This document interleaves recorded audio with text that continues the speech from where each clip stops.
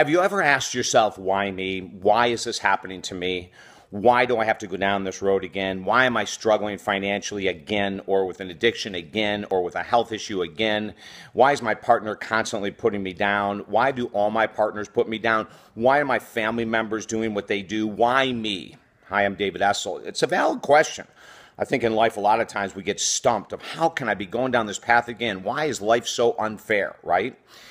But there's going to be a different approach I'm going to take today. I don't think why me is bad, but I also think that people should give ourselves a certain period of time to ask that question. What should that period of time be? Well, maybe it should be 30 days or maybe 60 days, but I think there's got to be a time limit. And then, of course, the way out of it is to let go of the why me and to start focusing on what are you going to do differently to change your life now. I remember reading an article about a playwright in New York City. I forget his name, but he brought Elephant Man from England into New York onto Broadway, became a huge hit. One day when he was renting a home, I believe it was on Long Island, he jumped into the pool and didn't do what he was supposed to do, hit his head on the bottom, became paralyzed for life. They said in the story that for the first year he was despondent, depressed, suicidal, and he kept saying, why me? Why is this happening to me? How could this happen to me? I've got so much to offer this world. Why me? And they said at the end of the year, he finally came to the conclusion that why me was wasted effort and energy. The reality is, here I am now. What am I going to do about it? The good news, he went on to produce more really awesome plays. How about you?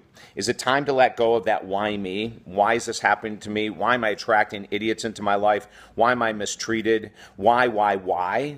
Let's stop the why me. Give yourself a period of time to ask it, to write about it especially. You might find some answers of why you're back in the current situation you're in.